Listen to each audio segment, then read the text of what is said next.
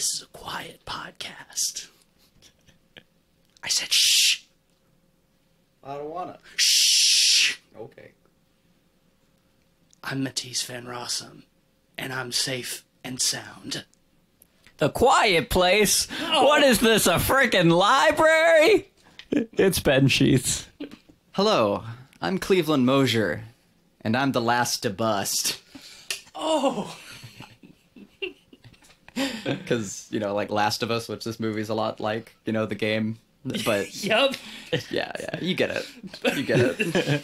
Think about combined it. with your sexual prowess, you're the last to bust. Mm-hmm. Mm-hmm. It's not a race.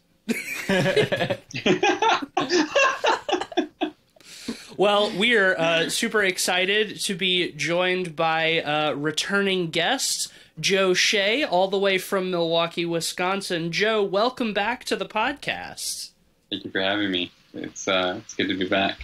We're glad to have you. Listeners may recognize Joe from most recently our episode on The Guest, but anyone who's been with us for a long time, the old heads, the OGs, the real ones, will remember that Joe was one of our first guests on the podcast and came on to talk about the first Quiet Place film. And this evening we are, of course, going to be talking about A Quiet Place Part 2, written and directed by CIA Office Jim, and starring Emily Blunt, Millicent Simmons, Cillian Murphy, Noah Jupe, and, of course, CIA Office Jim himself, John Krasinski. Yes, and I want to start this off by saying, spoiler warning for the first. Yeah, I don't think we can talk about this movie at all without not feasible spoiling the first one. So just watch that one and come back if you haven't seen that one. Maybe even listen to our first episode. Yeah, I would recommend. Yeah. I can't necessarily recommend it because I'm not on that episode, but you know, you should watch it. Who's to say? Well, just think about Cleveland while you're listening to the podcast, and that will remedy it. Print out a picture of my face, put some candles beneath it, and, you know, just listen away, and it'll be just like I'm there. Him there, he's there in spirit. Well, we rewatched the first one in preparation for this one, and it was Cleveland's first time seeing it as well. 'Twas. I will say off the bat, I had cooled down slightly on the first Quiet Place. I wasn't as wild about it as I was when I first saw it, but went into this second one pretty excited and largely had my expectations rewarded. Just in general, I thought that this one was probably as good as the first one, if maybe not even just a tiny little bit better, but not a step down, in my opinion. Yeah, I was really positive on it overall. I think the first one's such a no-nonsense thriller, and this one is very much the same. You get a lot of great and clever set pieces and uses of both the monsters as well as kind of the central gimmick. But this one also had some good character stuff with Cillian Murphy. Yes. Yeah, which was really good. And yeah, I'm pretty positive on it overall. What do you think, Cleve? Actually, Joe, how about you go first? Because my opinion carries in through the first one. And I think it'll be nice to kind of talk about my take on the first. Sure. I follow this rule that I don't watch movie trailers, so I actually had no idea if it was a prequel or a sequel. Like, I literally had no idea what part 2 was going to be, because I think that I heard that John Krasinski was starring in it, and I was like, spoilers, he's dead. So I was like, right. How are they doing that? I really liked starting it off day one. I think I'm a sucker for day one moments. I think my expectations were exceeded as well. And I think I'm with you, Matisse. Like, I think it's like, might be a tiny bit better, if not like just as good. I had a good time. Yeah, I'm with you, man. Like, I like day one moments in sequels, specifically. One of my favorite things about the first Quiet Place was that we did not get an explanation for the invasion. That it, you know, at the beginning we saw day 89 when, like, the little boy is taken, and then it jumps forward to day 450 something, or you know, such and such. And the fact that we didn't see how the world got into this state I thought was one of the strengths of the first film.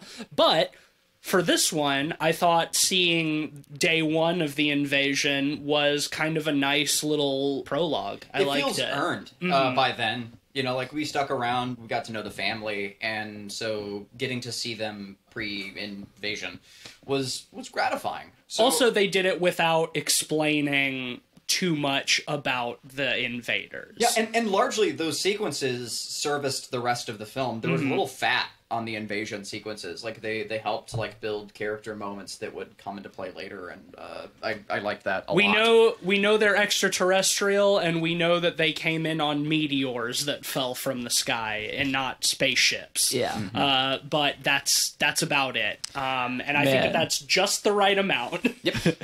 The cynical part of me wants to say Office Jim, after killing himself off, just had to write himself back into the movie. I was reading that apparently he didn't want to be so heavily involved in this movie, and the producers, quote-unquote, tricked him into it. I don't know how true that is. I don't know how you get tricked into writing, directing, and starring in a film, but... I am glad there was a little restraint there, though. Yes. I feel like it would be a little indulgent if it was just full-on prequel. I think they could do that well. I don't know. I thought it was there nice. Was just enough of I it. thought it was nice to see him a little bit at the beginning, and then that the lack of his presence in the rest of the film left space for Cillian Murphy, who I not only think is a much better actor, but a more interesting character in this movie, too. I really enjoyed the addition of him. I like Krasinski as an actor. None of the problems that I have with, like, any of his prior roles that I've seen have to do with, like, his performances. Even, and this is the last and only thing I'm going to say about it, but, like, even on The Office, like, I think like his character, like, in the way he portrays his character is just fine. Even well done. As for, like, the show and everything else affiliated with it, whatever. But I largely agree with all of that. It was interesting because I got to see them, like, back to back, both for the first time. I had managed to avoid Quiet Place, like, spoilers for years. I knew you had to be quiet and that it was apocalyptic, but that was about it. And there was a place. Yeah, yes, yeah, there was a quiet place. That was part of it. It was cool, like, getting to see it all for the first time. And yeah, I would agree that this sequel elevated the good things. But I will also note that I had some minor qualms with some plot holes in the first movie, and I think that they kind of double down on some of those plot holes in the second.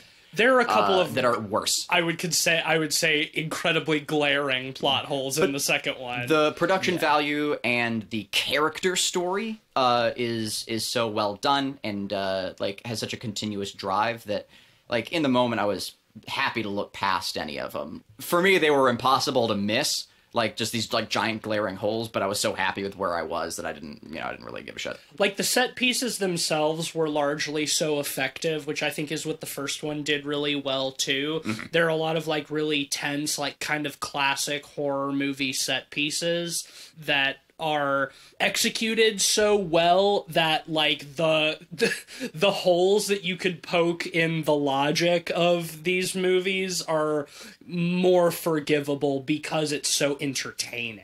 Mm-hmm. I think that's a big aspect of it. Like, I think both of these movies are very entertaining films. And for, like, an alien invasion monster movie, like, that's what I want first and foremost, before anything else, is I want entertainment. And what I'll say about those plot holes, too, is while they're glaring, they don't get in the way of the character drama aspect, which is the most important part. Mm-hmm. Like, and they don't get in the way of the fun set pieces either. Yeah, it's like true. They do get in the way of, like, the world building and the monstery stuff. Yes, but, exactly. But that's okay, because again, like, that's not what we're really there for. We're there for, like, the odyssey that these characters are on. No one really gives a shit, like, how the Cyclops is able to, like, see depth of field in the Odyssey. Like, no one gives a shit. You know what I mean? There are just certain factors that don't really need to matter as much. I'd probably give, like, the first Last of Us like a 3.5 or a 4. You know, since I wasn't there to rate it, I figured I'd just say that now. The first Quiet Place. The first. Oh, did I say Last of Us? Yeah. There's gonna be a lot of that. And while visually these films are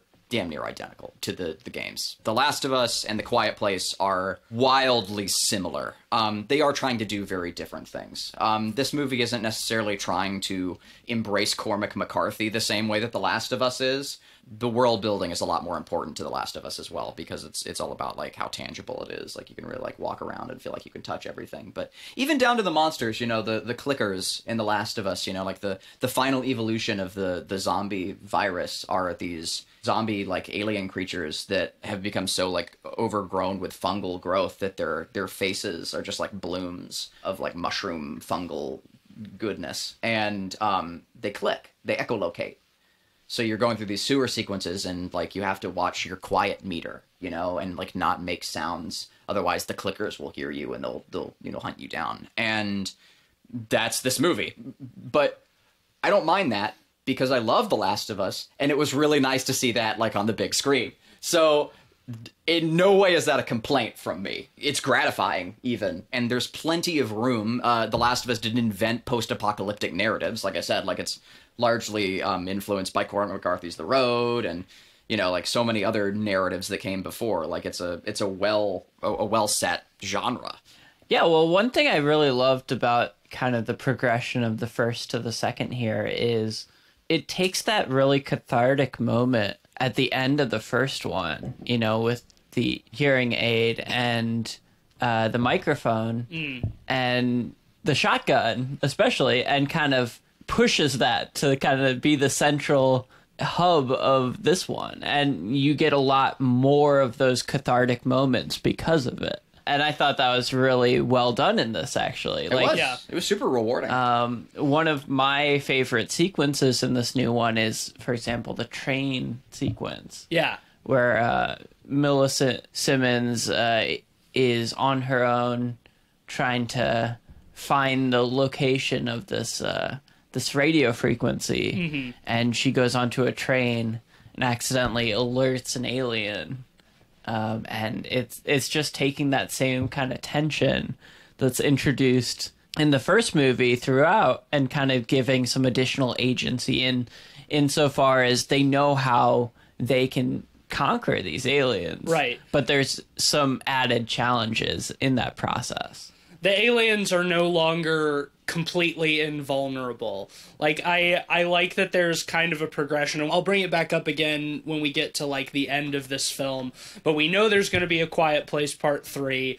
And sort of the way the films progress is, like, by the end of each one, they feel like they have a little bit more of a chance. Not a whole lot, but just a little bit. The first one ends with them using the combination of the feedback from her hearing aid with the microphone and the amp to stun the creatures so you can shoot them in their big fleshy heads.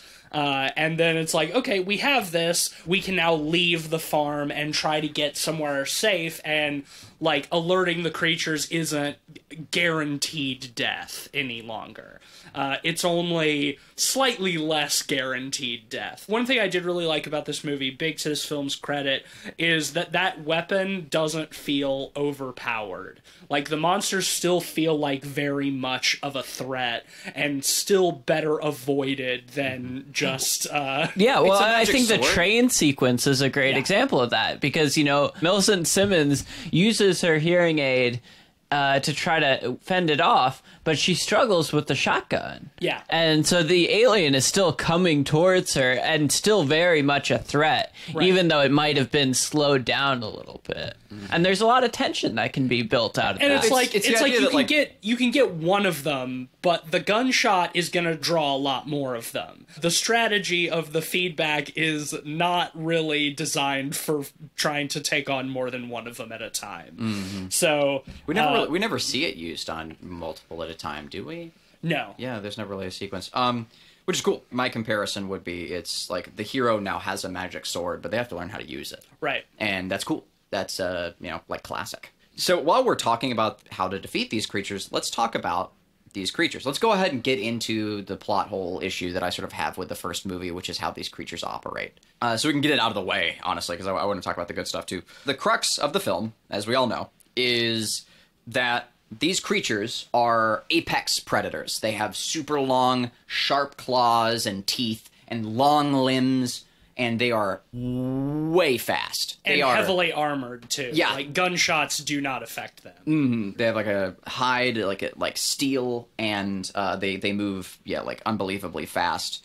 And their head is like all mouth and then ear. All mouth and ear. Yeah. So they there's like this cool like large cochlea, kind of like alien ear that they have. Like, it's really neat, like when it's exposed. So they have big old ears, and you hear them like shriek, but they don't echolocate. This is the big one for me, and I asked it like in the middle of watching the first movie. Like I just kind of said, partway through, do they echolocate or not?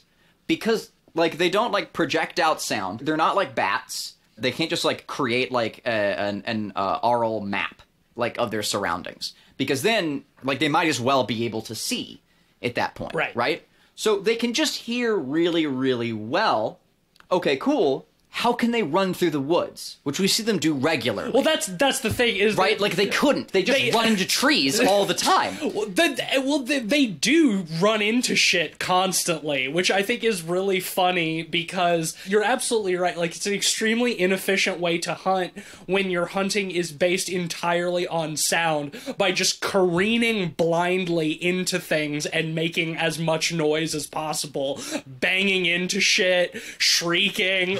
Whereas, like, you look at something like bats or dolphins, which echolocate, although dolphins can also see. It's precision hunting, right? It's like you project out sound, build an aural map, locate the prey, and then strike it with precision. Yeah. That's not how these things operate at all. They hear a noise and they just go charging in, banging into things. And like echolocation is fascinating too, because like you're able to see like omnidirectionally, right? Again, like you have like a full take of your surroundings from any direction, like anything that bounced off of something, like you understand its location. Here, like, not the case. And I do think it's funny that these things are like absolutely horrifying, but like their ears, which are such like a cool like visual component of them, like are worse than like a flying mouse ears. Like so much for Apex Predator. But it's a small. It is a small thing, and I'm happy to put it behind me again because the creature design is so good. They're scary. Like, they're still scary creatures for sure. If you do choose like whether they echolocate or not, either way you have to completely change like the film's like core premise. So I get it. Like, that's all right. They're aliens. They use alien hearing, like, whatever. Maybe that's why they're so heavily armored, because they bang into stuff all the time. They just run into things. They just evolved a thicker hide. Right. They're like a train. It's like running into stuff doesn't matter if you can just run through it, And that is very much the approach they take. Mm-hmm. We see a lot of that, like, when they're chasing them into, like, the abandoned steel factory. Like, when they're running through, like, that big room with all the machinery, and it's just, like, barreling through things. Yeah. But also, like, that's loud. If you're hunting by sound, you'd think that would not be a super effective way to locate your prey, is by making as much noise as possible. No. Do you think they end up chasing after each other just because one makes noise? Damn, that's a good question. Something. That's a good question. Right, because then you have to say, like, oh, well, no, they can smell each other. But, oh, wait, they can smell? Then... The non-stinky place. Yeah. I love the stinkless place. Yeah. What'd you say, Joe? I wonder if we're going to learn more about the aliens themselves, because it almost seems like we kind of got a little bit more. I mean, we did. Like, you find out that they came in from meteors. I wonder if in the third one that they'll kind of dive into more of the aliens of themselves. Because I think that's kind of the fun thing about with aliens is, like, do they communicate, like, telekinetic to each other? Something that I talked about with a friend of mine who I saw Quiet Place Part 2 with was as, like, maybe another race sent these creatures onto Earth just to, like, wreak havoc and fuck shit up. And, like, they're not, like, fully evolved creatures. they don't seem sentient. Well, it's not, like the alien, right? They're a bioweapon. Like, yeah. Which makes a lot of sense to me. I love that. Yeah. They're Like, because they come in on a meteor, right? Right, exactly. So, a meteor, right? So you they're can not think, like, capable of like true interstellar travel. Yeah, we don't know how far they came in from, but you can Right. also like fire a big rock out of a cannon. You know what I'm saying? Yeah. Like, yeah, But like, you also, can, like, they don't use technology. We don't see them using tools. Like, they're very animalistic. yeah, the aliens themselves, and it'd be cool. Like, Which is cool, because, like, most alien invasion movies, it's like the aliens have to get to Earth somehow, so they come in ships, you know? So they're, like, hyper intelligent and have, like, weapons and stuff. Like, it's cool to see a take on that, where someone or something, or just happenstance, fired a big rock at Earth that had, like, some nasty space fleas on it, you know? Well, it's essentially the alien. It's just a new take on it. Like, in that sense, you know, like, Sure. the alien is like the ultimate bioweapon. Like, there's nothing technological about it. That's what's that's one of the things. That Which makes is it why I terrifying. kind of, it would be cliche, and this may be getting a bit ahead of ourselves, but I kind of hope in A Quiet Place Part 3, there's a plot that revolves around, like, there's an alien queen, and they have to kill... Dude, no, I want it. They're I like want a it hive. next. They're like a hive mind, and they have to kill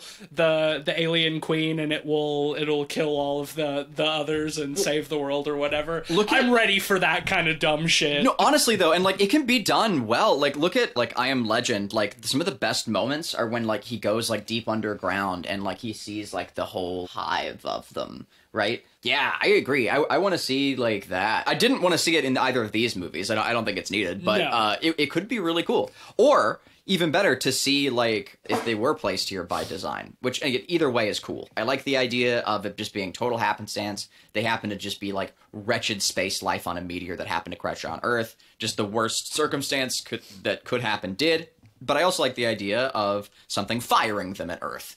Like it was a planned bombardment, which is cool because like it still would have been done organically. And seeing like what fired them at Earth, like you were saying, Joe, like as if these creatures are like clearing the way for something else, something greater, whether it's just like a queen or like we see like the high society version of these creatures. The ones that can use tools. Yeah, or just a totally different race that has, like, subjugated these creatures and it uses them as, like, attack dogs. Like, fire them onto a planet, wipe out the local population, and then come in and take up residence. One piece of world building I thought was done well and sort of patched from the first film is they make it clear that like it's not just any hearing aid. Which is the impression I was sort of under. At the end of the first movie, I was just thinking, like, so no one, like, tried feedback on these hearing creatures, you know? Like, the U.S. government, like, didn't have a chance to, like, try the most obvious solution. Now we can assume that they did. They likely did. It just happens to be, like, that specific frequency from that device. Also, like, that's the vibe that I got. Like, it's just total happenstance. Also, like, I think to like, that degree, and that works. The implication that I've always gotten to is that the invasion was too sudden and too ferocious for them to really like experiment with different kinds of weaponry. Because in the first one, like we see them on day 89, not even 3 months in. And it's already post-apocalyptic. They're the last ones there, you know, like, everybody's dead. Like, that's really fast. So I like to think that the invasion happened so quickly that the government didn't have time to, like, experiment with, like, sonic weaponry, because it's just, like, they just swarmed and killed fucking everybody within a couple of months. Which has me thinking, too, that, like, they must have come in on multiple meteors, which makes, like, for sure. being an orbital bombardment way more likely. Or big meteor that broke up into multiple meteors on entering Earth's atmosphere. Well, because at the beginning of this one, like, when John Krasinski goes into the general store, the owner is watching TV about, like, something that happened in Shanghai, and we see, like, all the fires and stuff. Right, across the planet, so, like, one meteor breaking up in the atmosphere and getting across the planet doesn't Sure track. it does. Gravity pulls things around the planet. Not once you've entered Atmo. Depends on when it breaks up in high atmo. It can go Yeah. No. Mr. Meteor expert over here. Okay, when satellites crash into each other, do they create meteor bombardments on tiny. Earth? Like, We're talking a big ass space rock here. Yeah, right, but we if it's see that how big, it wouldn't break, big right? the fragment is. It could. it doesn't track for me. What if it was made of mica? Yeah, we don't know. I think that's the fun thing about it is that we don't really know what happened. Yes, I And agree. Yeah, causes thank God they don't get into speculation. this stuff, honestly, and maybe we shouldn't either. At that, that's fair. Well, let's talk about the main premise of this movie, right? Yeah. They start literally right after the first ends. Yep. Or at least They- after we see the day one prologue or whatever. Yeah. They see a flare or, some sort of light. A signal fire. Yeah, a signal from nearby. So they go to investigate. From there, it kind of goes wild, but it does turn out to be one of John Krasinski's friends. Yeah, well, just like a family friend Yeah. from the town, Cillian Murphy. We see him and with them in day one at the Little League baseball game. Like, he knows them, they know him, they both have kids around the same age. Presumably their kids are probably friends. So Emily Blunt and the kids find Cillian Murphy, who's been hiding out in the abandoned steel mill, and they, while playing with the radio, find someone is broadcasting, someone is transmitting the song "Somewhere Beyond the Sea." Beyond the sea, somewhere waiting for me. So Millicent Simmons, the daughter, who I love that she has even more of like a focal role in this movie. She's great. She is the one to figure out that it is a signal.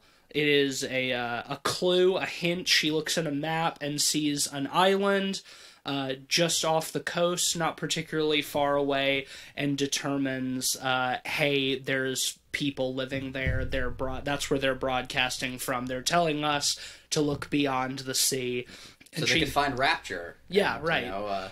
Meet Andrew Ryan. Andrew Ryan. And, go Yeah, down to that's the bathysphere and See, that is the funny thing is, like, she figured out, it's like, oh yeah, they must be coming from the island. Like, if I heard that signal, it's like, somewhere beyond the sea. Oh, so we gotta go to Europe? We're like, oh, I guess like someone's a BioShock fan. It's like, yeah, we gotta find a sailboat and sail across the Atlantic Ocean and just sail right past that island where the people are. We gotta Isn't get it to... on like an FM broadcast? Yeah, I mean, but that's of course assuming that people are smart, unlike me. Yeah. Yeah, you would think that it's like, okay, it can't be somewhere as far away as Europe, but I'd be like, beyond the sea, that's Europe or Africa. But so Millicent Simmons is like, okay, well, if they're broadcasting, that means that if I can get to them, I can use my hearing aid to broadcast like the feedback frequency, so it would essentially turn any radio into a weapon against the creatures. So she kind of sets out on her own. Not even kind of, yeah. She straight up just leaves. she sets out on her own because she knows that her mom would not let her go, or they would not want to go, because of course they have the baby. Which makes for a great against all odds story. Like, the more I've thought about it, the more I like that. Yeah. Because I was a little uncertain about it, like, beforehand. I was like, survivalistic, that's not great. But, like, y'all's point was really valid. Like, she's young, she's a kid. Like, she's not considering that. She's considering, like, how important it is. And it's very brave of her character as well. And she has a lot of guilt from like the first movie, because she feels guilty for her little brother getting taken at the beginning, like that's... As well as her father's death, I'm sure. And then feels guilty for her father's death after that. So she has a lot of guilt, and obviously wants their deaths to not mean nothing. So it sets up a great, like, against all odds scenario where, like, she is deaf. And it makes... And these creatures have supersonic hearing, and she can't even hear herself. Right. Like, so it is, really, like, a feat. And it's portrayed really well. They set it up great in the opener, where we get a few sequences like from her perspective, where like the sound is cut out, so we kind of like see the world through her ears. And you know, we carry back to that during those sequences, like on the train. They do that multiple it's times. fantastic. I love that, where they'll cut out the sound completely, so it's dead silent, and then they bring the sound back in every time they do it when somebody touches her. So it's almost like it's like transferring from her perspective to that other character, which is so true. Via touch, like, which contact is is so important. Because they do it. They do it at the beginning with John Krasinski on day one, and then later, like after the train sequence, where she thinks that Cillian Murphy has like taken the hearing aid and like abandoned her, and we get that part where it cuts out the sound and she's like crying on the ground, and then he comes up and like puts a hand on her, and then the sound bleeds back in. Which is super I really cool. like Like, that, yeah. you know, like I have a deaf dog, and you know, like it's always like super important for her to like be keeping contact. You know, like she really likes to stay close, and you know, because she can't. She's a shepherd. You know, it's like she's a herding dog. So like knowing where things are is like bred into her. Like that's really important. So she compensates by like always keeping contact. So like really often, like while I'm painting or working, like she's like up against my leg facing the other direction, so she feels like, you know, we're covering all angles.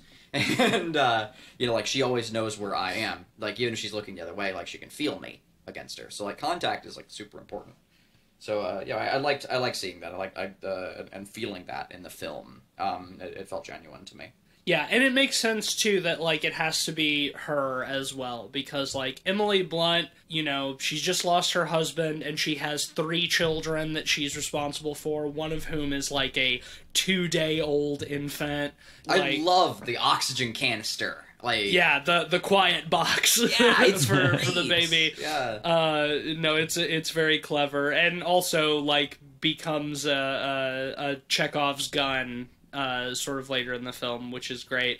But like, yeah, so she's not trying to be heroic. The little boy, the brother, is a total coward. I'm not saying that like as a criticism, like he's a child, and he's in a scary situation. But they establish that really nicely at the beginning in the prologue, where like he's playing in the Little League game, and he keeps like flinching away from the ball when it's thrown. So like it's set up that he's sort of a timid, nervous character, and so like he's certainly not going to volunteer for any like sort of heroic exploits. So like that only leaves Millicent Simmons, and she says, "Fuck it, we out here." And what's great too is the first one starts out by killing their youngest. Yeah. Like the creatures like murdering their youngest child. And so we already know that this movie is okay with child death. Yes. Like, this movie is okay with doing that. So the stakes feel real. Because so often, like, in movies that have, like, child protagonists in them, you're just sort of lulled into a state of comfort, like, even during, like, moments of tension, because it's like, cool, they're a kid. They're not gonna murder Most the kid. most films are not gonna kill a child, yeah. We started with that. So, like, no one is safe. Like, so the stakes are always high in these movies. Well, I love that. I mean, in this one, too, our first act includes the kid getting his foot in a bear trap, Stepping in the bear trap, Jesus Christ. which is one of the most if not the most harrowing moments in the film. Yes. I audibly gasped when that happened. Yeah, and it's honestly one of the most brutal sequences in the film. He's, dealing with that for the rest of the film. It's one of the crux of the story in trying to make sure he can stay alive with that, Right, that's the whole reason Emily Blunt leaves later in the first place, is she has to go get medication for him. So he doesn't get infected. But yeah, man, that scene is fucking wild. They already trigger one trap that, like, is calling in the creatures, and they're running, and he steps on a bear trap and just starts, like, shrieking when we already know the creatures are coming, and it's like, this is so bad. This is so bad. And at that point, like, we haven't met Cillian Murphy yet. All we see is, like, somebody watching them, like, through a scope, the scope of a rifle, like, presumably whoever set up these traps.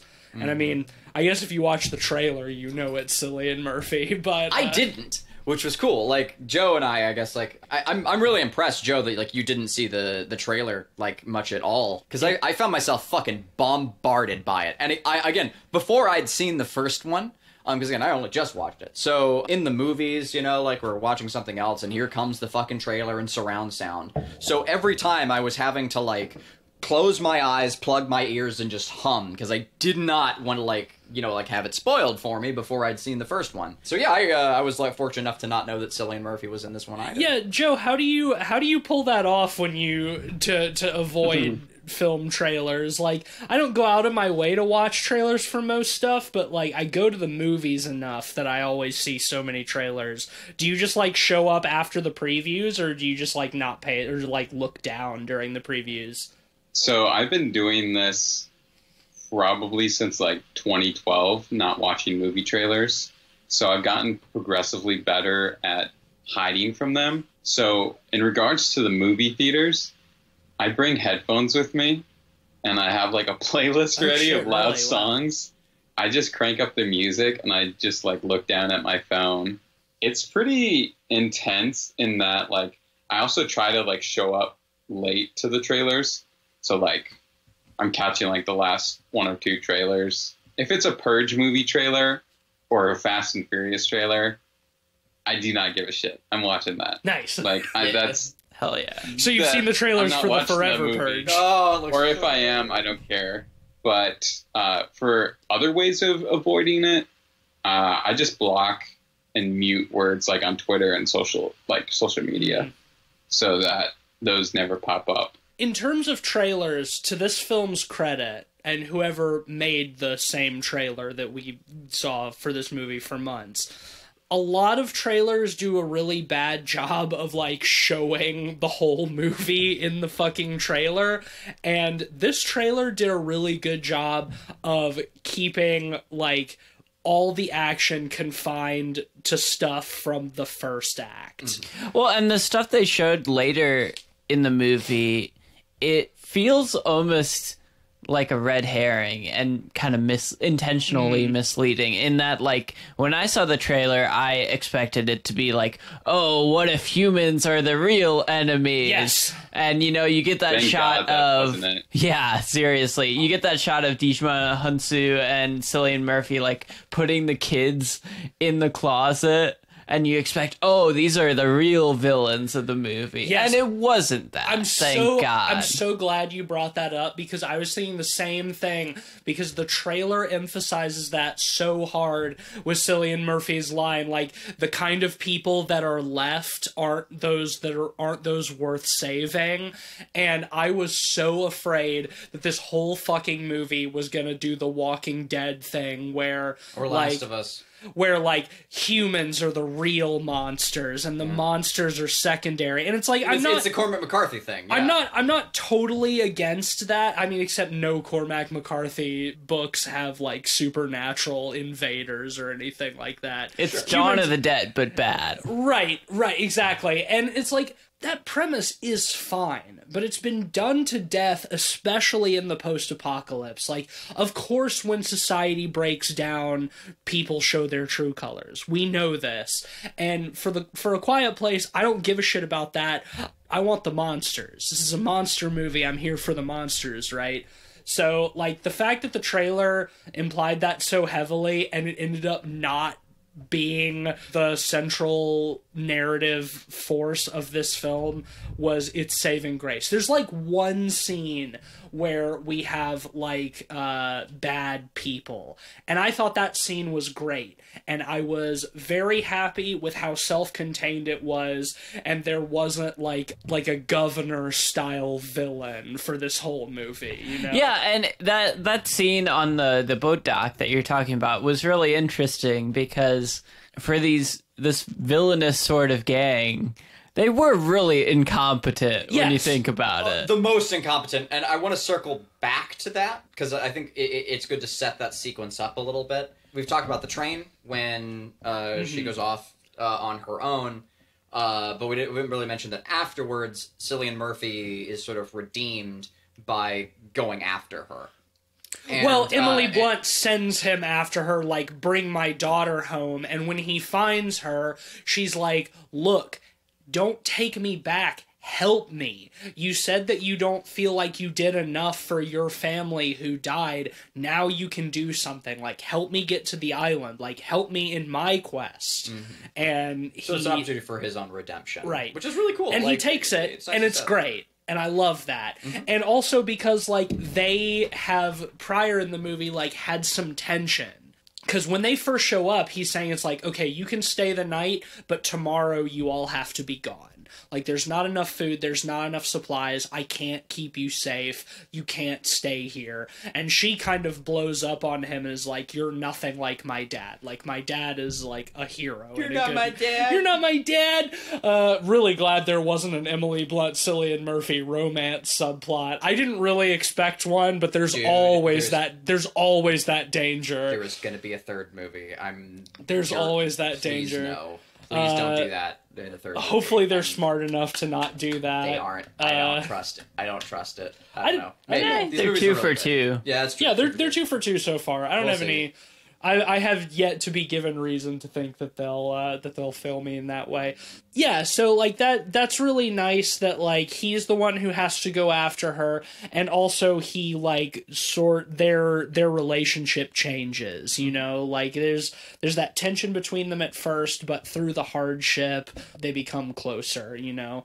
And he does to an extent take on sort of a father-like role for her. It's the same arc that like Joel and Ellie have in The Last of Us, just compressed, right? Like, Sure. Joel doesn't want the responsibility, and also like his daughter had been savagely murdered by like the monsters, like just like Cillian Murphy's character. There is that same resentment almost, you know, towards like this young girl. It's like, well, you survived, but my baby girl, but my kids didn't. It's very, very similar narrative there. And again, like Joel like helps Ellie like largely through like his own personal like means of redemption as well. And by the end of it, Ellie essentially is a daughter to Joel. What I like is like this film doesn't necessarily end with that. It's still like a big brother almost, you know, like or uncle, you know, like. Well, he does he does at the end. By the end, yeah, but he I does wouldn't say like he's a father figure. Like he doesn't like step in to replace her father, which I like, which is a good thing. No, largely in this. But he does at the end like put himself directly in harm's way in order for her to succeed, and he doesn't die. Like she does her thing in time, but he's put into a situation where he's about to die. Yes. And in that regard, I kind of think that it's nice they didn't just repeat exactly what they did in the first one, where John Krasinski sacrifices himself for the kids. It's like Cillian Murphy tries to sacrifice himself for her, but she saves him. Right, because like, you know, like because she couldn't save her father. Not all good poetry rhymes, and someone should tell that to George Lucas. But like, it's like poetry, man. It rhymes. Yeah, like that's like it's nice when, you know, like they're like it ripples out, but there are changes there. Like, and no, it's well done. So anywho, he feels the need to help her, and so they go off on their way to find a boat, and they find some boats, as you were saying, Ben. So now we've circled back around. Yeah, and I think that sequence is really well done, you know. Interesting. He comes across a woman or girl. A little girl. Yeah. A little girl. Sitting on the dock, seemingly crying. Mm-hmm. He goes to comfort her, and shit goes south very quickly. Well, we'll get into the specifics in a second, but what I want to note about that whole part of the movie is that it's like a triple sort of climax where it's cutting back and forth to like 3 extremely tense moments. Yeah. In like a way that I almost found overwhelming, but like in the best way, because it's like almost a 10-minute sequence where every single one of our characters is in immediate mortal danger in very different ways. And they do it again at the end, and it rules. And it's fucking awesome, because, like, yeah, they find the little girl, she turns out to be nasty, and when he goes to comfort her, she, like, puts a noose around his neck that is, like, tied to a fishing net that's covered in, like, cans, so it jangles if he tries to get out of it. And then all of these, like, scurvy swamp people come out of the boats and are, you know, nasty human people. But at the same time, a creature has found its way into the hideout where the little brother is left alone with the baby. He tries to hide in, like, the furnace, which they set up really well at the beginning with them hiding in, and when they go in, Cillian Murphy sets his timer because he knows when the when air runs out, and he has to open the door. And he has, like, a towel that, like, stops the thing from locking. But in his fear, in his haste to escape from the creature, the little brother neglects the towel and the thing locks on him. So he and the baby are in there. They run out of air. The baby's oxygen tank is pretty much empty. They're asphyxiating. Cillian Murphy and Millicent Simmons are being attacked by pirates.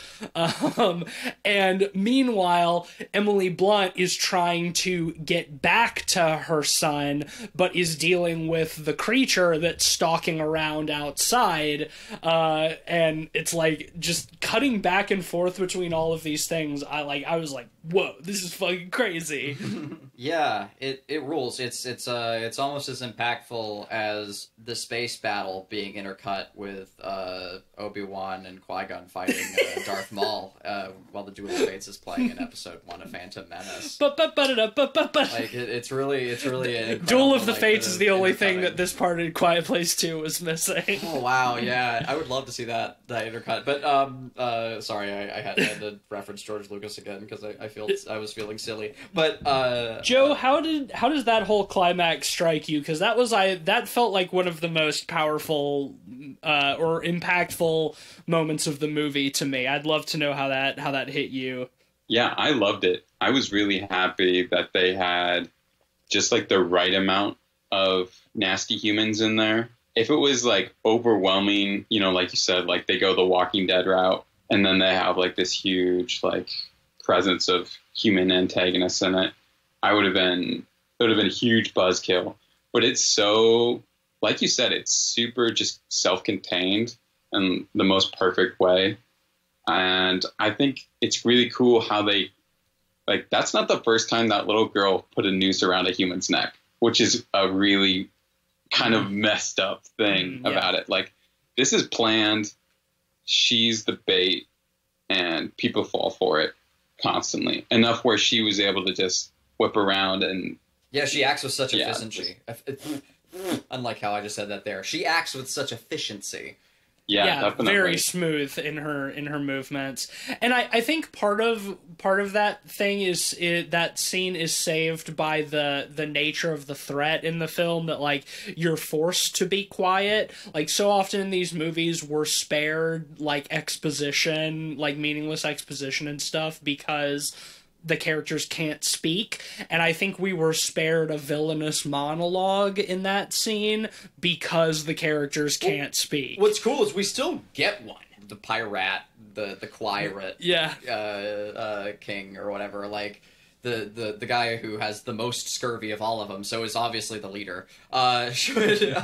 He starts like taking items off of Millicent. The way that he's looking at Cillian Murphy and the wordless conversation that they have between each other feels like a villain monologue. Like that would be the moment where the villain would be walking around. But it's not corny. No, absolutely. Because it's organic. Real. It's organic. I agree. But what I'll say about this scene, good things. Or actually, do you have more? No. Go ahead. I know where you're going, and you're right. It's time. It's time we get there. What I will say about this scene is, I think also, almost all of the massive plot holes that I see in this film are confined to this sequence. Yep. And like if changes had been made or the scene had been cut, I wouldn't want to cut it because like I do love how it is it's intercut with the other. It's like, really action well sequences. done. It's really well done, And, but everything there is amazingly done. It's just like the implications behind all of it, like just leave these massive holes in the plot. Hard to look away from when you see them, but again,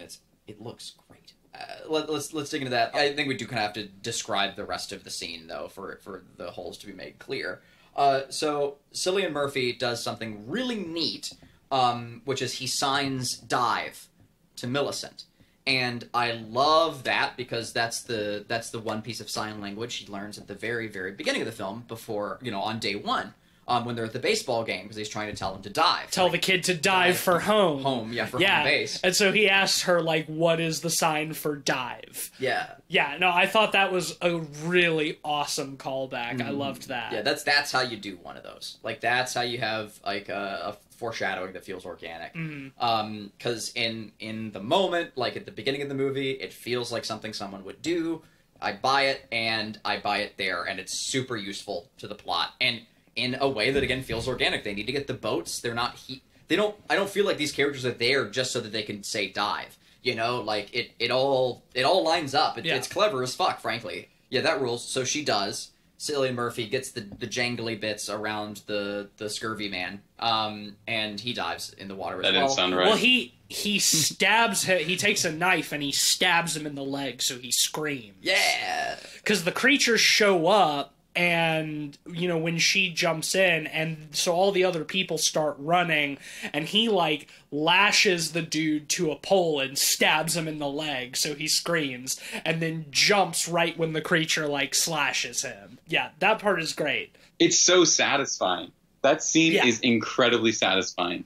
It delivers something that, like, the first one, it's not a problem, but it doesn't happen in the first one, something like that, where you kind of get this release. There's so many, like, good climax release points in this film, which makes it so entertaining and so fun. Yeah, the first one is largely devoid of triumph until the end.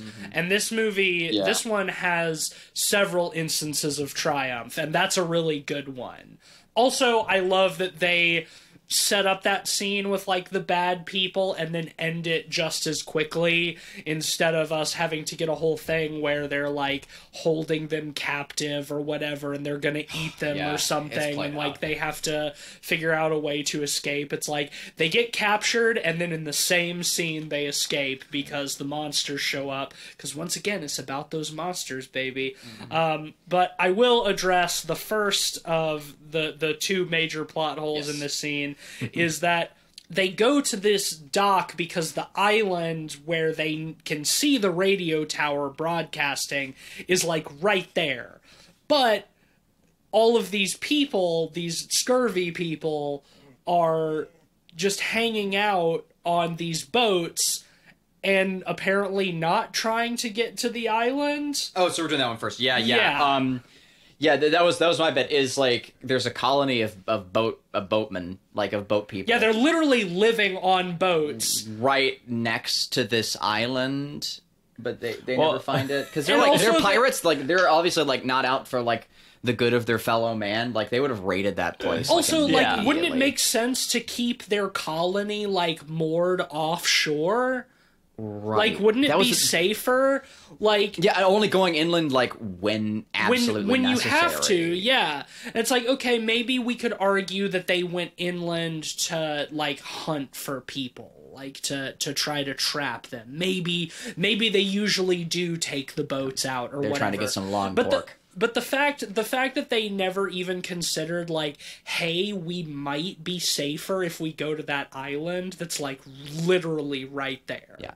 Like, the fact that they never considered, especially when Cillian Murphy and Millicent Simmons get to the island right after this scene and just discover that, like, a whole colony of people have just been living there. It's chilling. It's just chilling this whole time.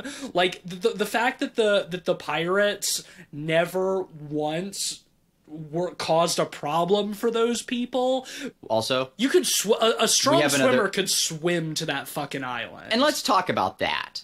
Let's talk about that last part, which ropes us back into the next part. Is these creatures have very long limbs They are very powerful. Now, I guess they have very strong hides, but like we do see them like go into the water, like struggle to get out, but they get out, right? Like some of these creatures. And now in the first movie, we see them interact with water, but it is like in shallow water. In the first movie, when the basement is flooded, like we see it go down into the basement, and like the way it goes under the water, it looks like it's an aquatic creature. Yes. Like it looks like it is. Yes. It is designed like because like it goes down into the water, which is only like 4 feet deep, and it's a big creature, and it just disappears. Right. Like in this basement, and like you can make the argument that because it's shallow water, it's just crawling around on the bottom, and it's comfortable not, in it, yeah. and it's not swimming. But yeah, the way the first film presents that is that, oh yeah, these horrible creatures that are like super OP in every other way, they also swim. And then this movie says, you know what? Actually, fuck that. Nope. Because one of them tries to jump off of a boat at Cillian Murphy and just drowns immediately. Looks like a big fool. And it's like, pick one. Either one is fine, but you can't have both. It's like, the same problem I have in the first film. Do they echolocate or do they not? These creatures, can they swim or can they not? It's like, I'm comfortable with them not being able to swim. They have, like, stony hides. They're probably very heavy. I'm not, for reasons we'll get into in a second. Like, I'm fine with them not being able to swim, but if the first one shows one of them seemingly swimming, then don't turn that into their fucking weakness in the second movie. Here's the problem, though, right? Contained within itself, like, that's where the plot holes stop. Like, the people didn't find the island. But we also have to look at this as, like, this is a greater apocalypse where, like, the military didn't show up. And are you saying that islands are these creatures' weaknesses? Because there are a lot of islands on Earth, dog. The military like didn't just set up on Alcatraz and like fucking hang out. How did this apocalypse happen? I'm willing to set that aside because I'm not. We don't know that there isn't like a military encampment on Alcatraz or whatever. Because it is the apocalypse, communication and supply lines have been severed. So we don't know how many pockets of people living on islands around the world there are. Hawaii, probably fine. As long as, like, probably very little has changed on Hawaii. Unless like, a meteor fell explicitly on Hawaii. The point is like, it has severed all of these, like, small groups of people from each other so they can't interact. That's standard apocalypse shit. I'm fine with that. My frustration is that the goddamn creatures are shown swimming in the first one, and then in the second one they say they can't swim. That's their weakness. See, for me, I also don't have a big problem with kind of intentionally limiting the scope of our knowledge of what's going on. My problem is the way they decide to get the creature to the island anyways. It just drifted over on a boat. Yeah. I buy that, though. I think that's fine. I buy that. Yeah, they can't swim, so this boat just floated over there. Well, why actually, not? like, here's the thing, right? The like, boat like was tidal right currents. there. Yeah, like the boat colony is like right down the way, and like we saw that creature on the boat. Like it was the same one. Like that boat is the one from the colony. Like that was from those events occurring. Like that creature got stranded on that boat because it's coming after them, and it's coming in this. It's going in the same direction. So that like we actually see all the events that would set that up occur, which is cool. Like that actually was like was yeah, but Yeah, at the that same tracks time, for it was me. so intentionally written that way because they couldn't just swim over. Well, of course, that like it's we have to. well, we, yeah, like that I get. Yeah, I agree. the island can't be an entirely safe place for the rest of the movie. Yeah. It defeats the purpose. Obviously, we have to get a creature, at least one creature, to the island. Yeah, if you're gonna make the people on the island good that aren't fucked up, you gotta send a creature to the island to fuck them up for the movie, you know? Well, so here's my question. Do you have a better way to get one of the creatures to the island if they can't swim? No, Like, just have them swim. Just make it so they can swim. Yeah, I mean, It's like just I like said, the island. See, here's what's cool, right? the island could still work if the creatures could swim. Yeah, because the they're island far is enough out of away. earshot from Yeah. the Yeah, shoreline. exactly. So like it could still. I don't know. work. It's implied that they can hear shit miles away, and the island is no more than a mile. Yeah, but at the offshore. same time, in the first one, they're like talking next to a waterfall. Like, and that's enough to shield. Well, because there's more noise or whatever. Whatever. I agree. Like, it's the inconsistency that bothers me. I'm fine with you not making them swim. Just be fucking consistent about it. Joe, did this drive you as crazy as it drove us? Not at all, actually. Really? None Okay. of these things bothered me. In regards to the first one, I don't mind. The water's pretty shallow, and those are actually really tall creatures. And I like to think that they're hearing underwater better because they're looking for their prey. So they go underwater. Sound does. I don't really travel know farther how they underwater. hear. That's true. So they're hearing underwater.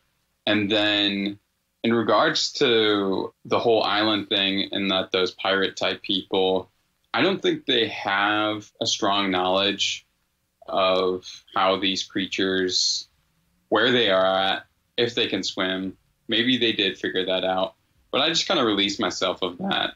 I don't know if I would want to take my boat across to an island. Maybe it's infested with creatures and not with humans.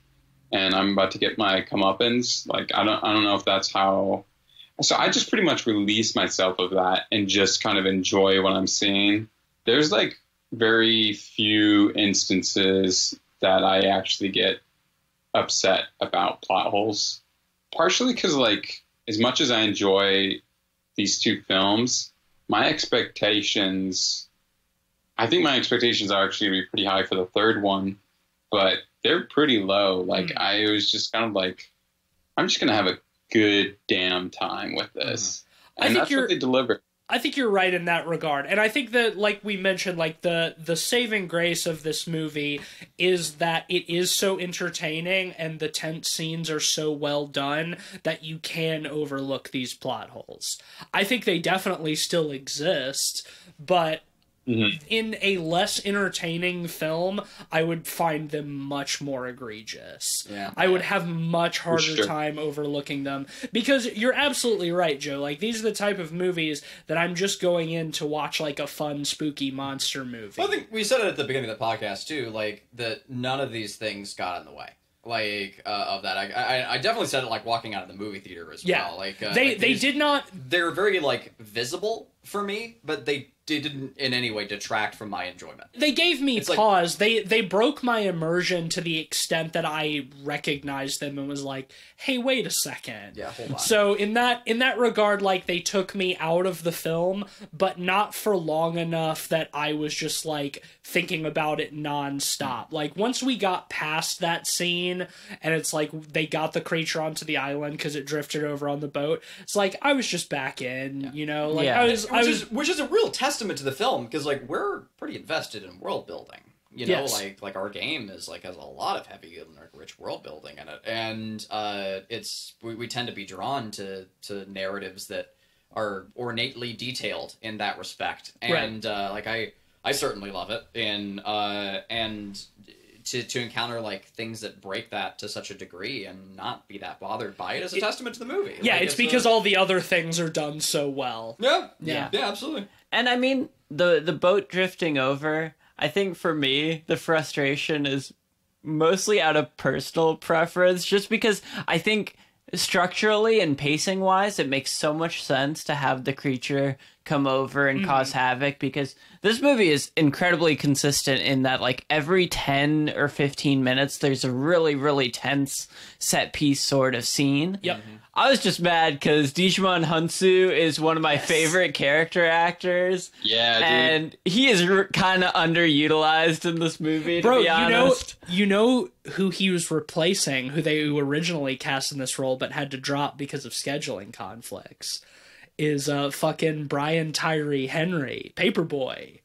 Okay, I could see him doing well. Man, I think Digimon Hansu killed it. I thought he did great. I agree think with he you. probably did a better job than For sure, as he was on Henry there, would have. He's a great character actor. I agree with you 100%. But like it was like they were already shooting. They were already in production when they replaced Brian Tyree Henry with him. So I just thought that was interesting. I agree with you though. He gets killed off a little too quickly for my taste. I think he would have been a fun character to add to the group that will obviously be going into Quiet Place Part 3. I thought he would have been a fun addition. I want to go on He died kind of a stupid way, too, if I'm being real. Yeah. Oh, we beat the monster. He's like, yeah, they're trying to lure the creature away from the town while they're going to the radio station. He's like, what if we drove too fast? What if it went back to the town? My family's back there, and then it just comes out from under the garage door and fucks him up. I'm gonna bat for his character's perspective there. I'm also bummed out that he died that quickly, but I do see the logic in that, because here's the thing, right? Like, I don't think it was that we outdrove them. I can't remember exactly how he framed it, so I could be very wrong. Yeah, he said we went too fast. We drove too fast, and we lost it, and it went back to town. Yeah, because like what I would buy, like what I would think in that scenario is it's so incredibly fast we couldn't have outpaced it. It must have turned around.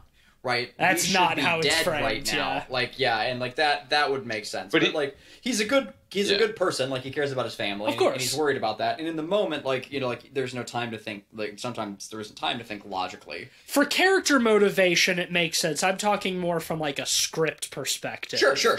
Where like, yeah, okay, it makes sense for his character to have that concern and to die that way because he's worried about his family. But for the movie to introduce him, have him for such a short time, and then have him die in kind of a dumb way is like, Yeah, and I think conceptually some of that stuff is a little underdeveloped.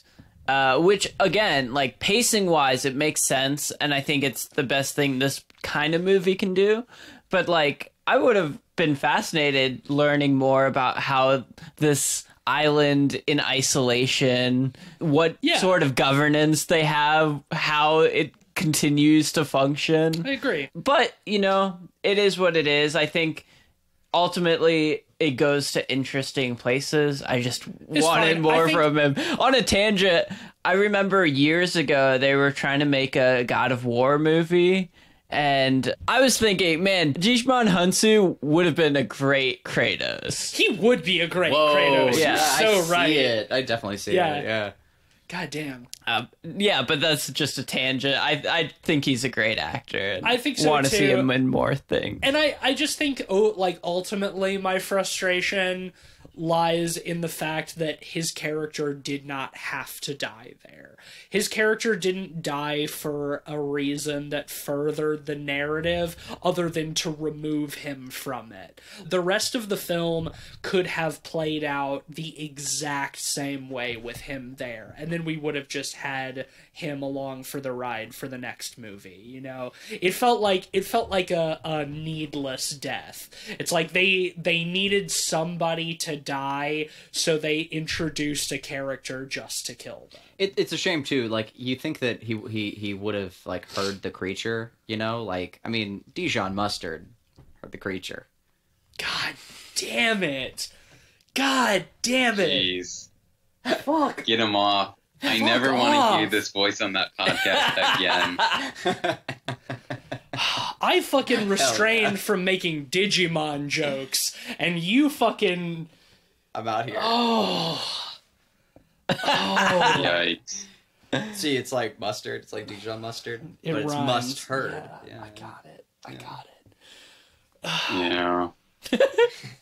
Something that I thought about a little too much that I don't really know if I should have even like thought more about it. Was there a motivation for Noah Jupe to explore when he was left alone and when he comes across Emmett's dead wife? Kids explore. That's about all I got. Yeah, getting cagey. The only thing that I can think of is that, like, mom's been gone for a while. Like, I'm gonna go out and look around. But no solid motivation. once again, like that's one of those things where like he had to go out and find Cillian Murphy's wife's corpse so he could become startled and trip and fall over and make a loud noise to call the creature there. That's all that was.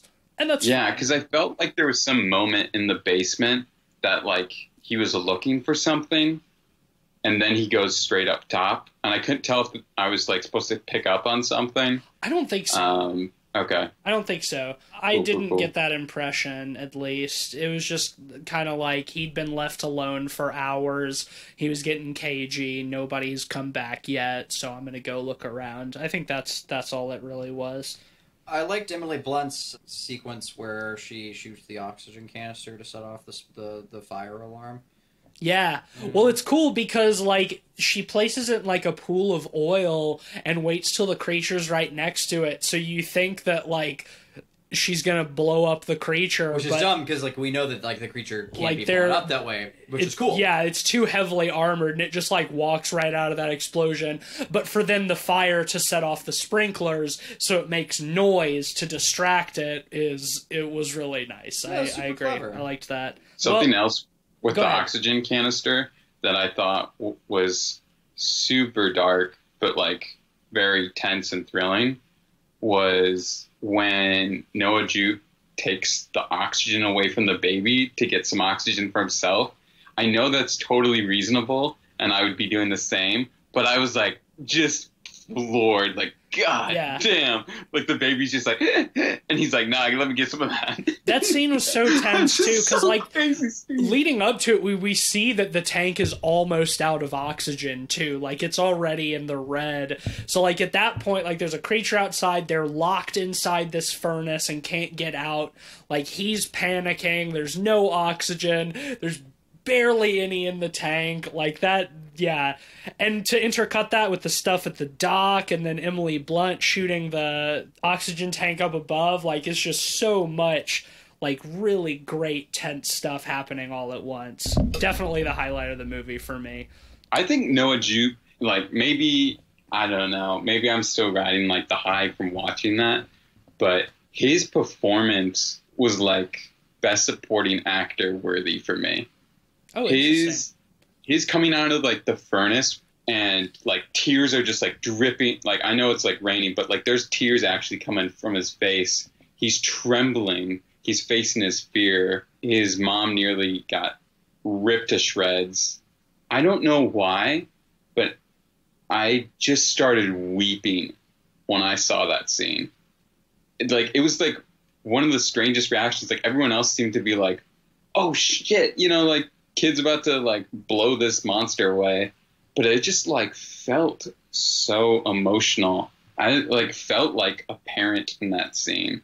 It's very well earned, for sure, because he spends so much of the movie, like, being so timid and afraid, and to have him take the gun and shoot the creature in the face at the end and sort of, like, reclaim his courage and his agency feels good. I mean, and of course he does it through the help of his sister, because at that point she, you know, they've gotten into the radio station, and she puts her hearing aid against the mic, so he's been listening on the boombox, like, waiting to hear that, and then unplugs it so he can use the radio as a weapon. It's a really nice proof of concept for, like, the whole purpose of what she's trying to do is, like, taking the sort of singular weapon that they have and, like, multiplying it. I did think that it was, I'll say, interesting. I'm not super critical of it, but interesting that they ended this film in the exact same way they ended the first one, with them making a feedback loop from the hearing aid, the creature getting stunned, and then shooting it in the face. And, well, Noah Jupe shot one creature in the face, and Millicent Simmons bashed another one in the face. Yeah, because it's Quiet Place 2. Because it's 2, yeah. So they did the exact same thing, but 2 times. Yeah. So three creatures the will brother die. is, like, at the and same other level as the sister, you know? Yeah. Like, he's achieved his He has his courage. moment of triumph too, but, like, value, yeah. and then to go from that moment cut to black, like, it's literally the exact same way that the first one ends, and it's like, I'm sure that was intentional, but I don't know how I feel about it. It almost feels a little bit too samey. Yeah. Like it's triumphant and victorious, and like I like it, but at the same time, I was like, when the credits rolled, I was like, oh, so exactly like the first one, then, huh? It almost felt abrupt to me, just because I didn't expect them to do the exact same thing. I Right. expected them to do that and then continue it with something like maybe else. maybe have like sort of a denouement with like Cillian Murphy and Millicent Simmons going back for Emily Blunt, and then like, hey, we found a safe place, like come to the island or whatever.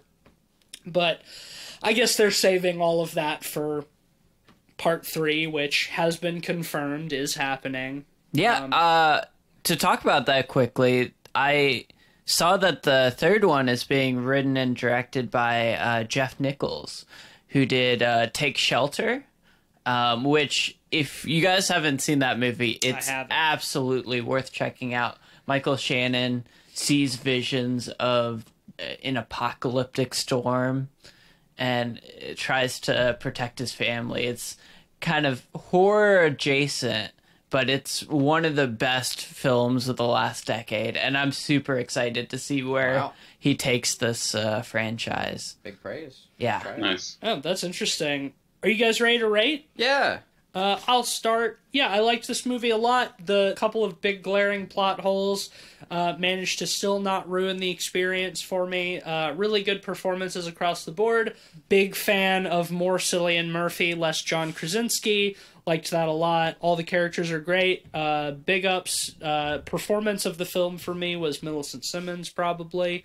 But yeah, a lot of really great moments. It's going to be a strong 4 out of 5 for me.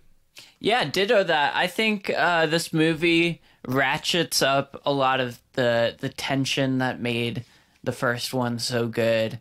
And you get a lot more cathartic, triumphant moments in this one, which is a lot more rewarding and fun. And I think they just kind of progressed the first one to a solid continuation. And I feel like this is a great example of not falling into sequel syndrome, because there is still very much narrative tension throughout the film, and you feel like characters are actually in jeopardy. It's not just another one. Yeah. And, you know, Thanks, G.J. especially Collins. knowing that a third one was coming, it didn't feel just like a segue from the first to the third, like second movies often can. Yeah. So that's a really strong point of this one. Yeah, I would give it a strong 4 out of 5 as well. I really enjoyed it. Little to add, ditto that. Strong 4 out of 5. Joe, bring us home. Movie theater experience, I'm going to cheat on this one, was a 5 out of 5. I mean, I just had a gosh dang hootin' tootin' rootin' good time. Hell yeah. As far as I'm with you guys, I think it's a 4 out of 5. I'm riding that like movie theater high back in, again. Yeah, I don't think I have anything else to add. Good ass movie. Hell yeah. Well, that's a unanimous 4 out of 5 for Quiet Place Part 2. Definitely check it out. You brought up the theater experience. The three of us were fortunate enough to catch it in our local Dolby theater, which was really dope. It looked great and sounded awesome, like a sound-based film in a theater specifically designed for like a really immersive, dynamic auditory experience was rad, especially when I think back to when we saw the first one in theaters in Milwaukee and Black Panther was playing next door. I don't know if you remember that, Joe. I do. How fucking all of the quiet moments were interrupted by explosions and Marvel music from And Kendrick Lamar. and Kendrick Lamar. God, yeah, you're right. Man, that was wild. All right, yeah, so I think this is a hearty recommendation from all four of us. If you have a chance to still catch it in the theater, definitely do so, especially if you can get the Dolby experience. And if not, just hopefully there's not a loud movie next door. Now we have some predictions to take care of. Indeed. So I think we covered up to this one, so I think we're caught up. So it's just this one. Nice. Okay, so we'll start with Rotten Tomatoes. So, Tease, you predicted this would get an 85 on Rotten Tomatoes. Cleveland, you predicted a 92.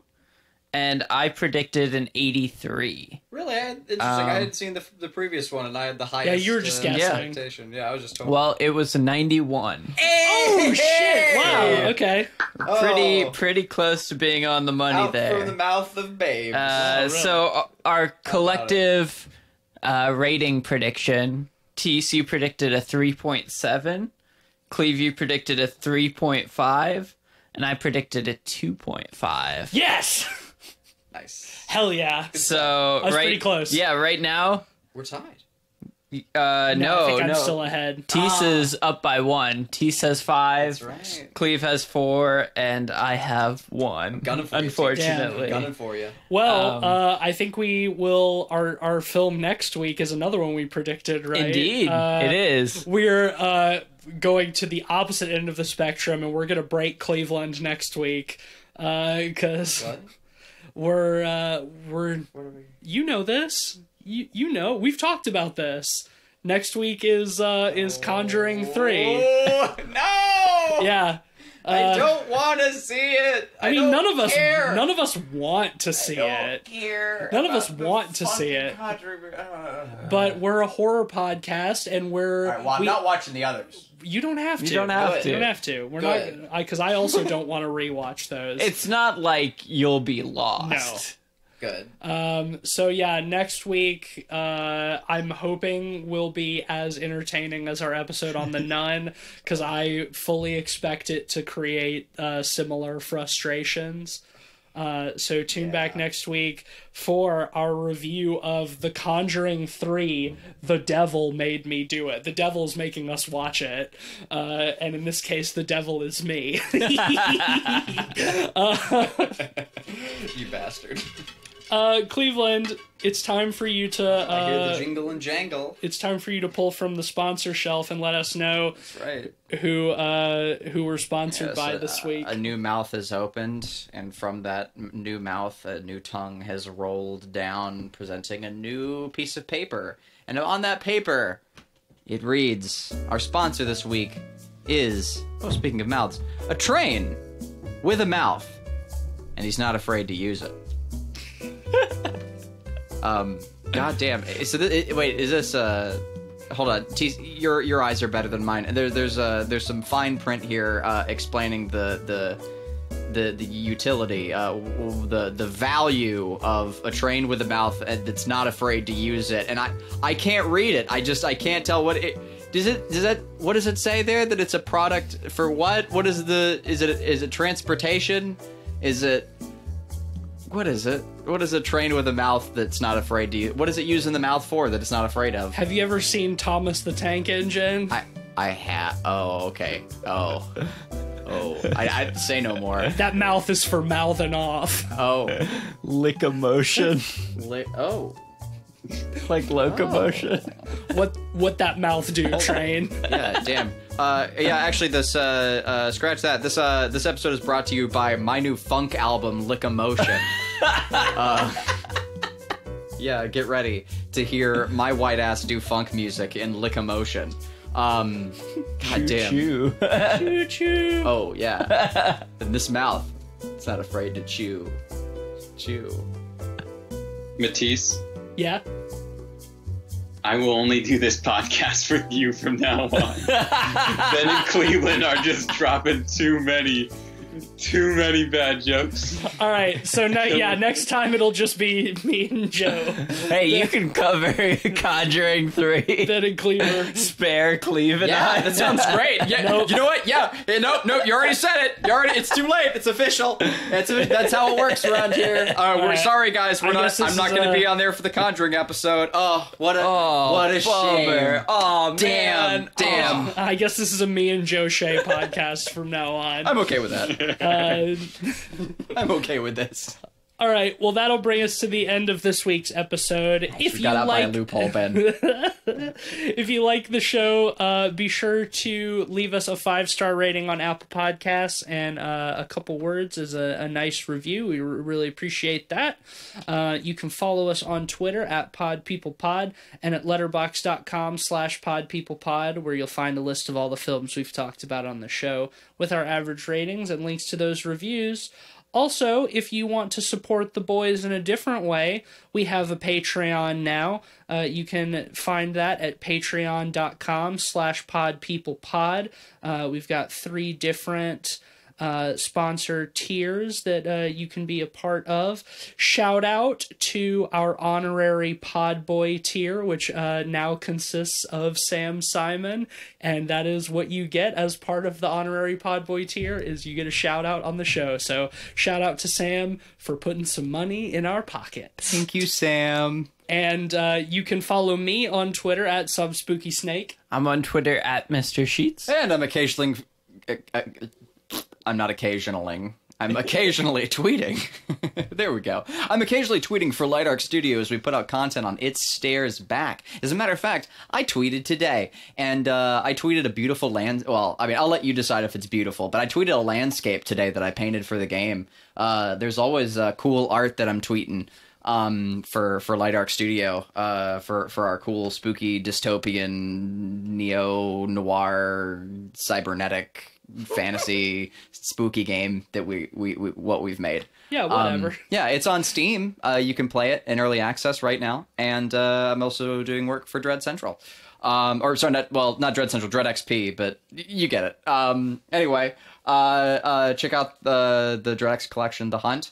It's a pretty rad game that I worked on, and you can find my work on ArtStation if you search Cleveland Mosier and look at some cool arts. That's all from me. Joe? And you can follow me and support me on my OnlyFans at Big Booty Sad Art Boy. Nice. Nice. Dude, hold on. Now we need to see if that actually is an OnlyFans. Of course. We'll just let the people who are listening to the pod just find that out on their own. Let them take their own little Google search. You've been working on some film projects, right? Is there anything that folks should be on the lookout for? Pompano Boy, coming to film festivals and some private Midwest screenings fall 2021. Pompano hopefully. Boy. You heard it here. Pompano Boy. Awesome. Well, Joe, thank you as always for being on the show. It was a pleasure once again, and we'll definitely have you back sometime soon, hopefully. Sounds good. I love it. All right. Thanks, man. Well, thank you everybody for listening, and I think it's time that we shut the fuck up. And watches the ships that go sailing somewhere beyond the sea. She's there watching for me. If I could fly like birds on high, then straight to her arms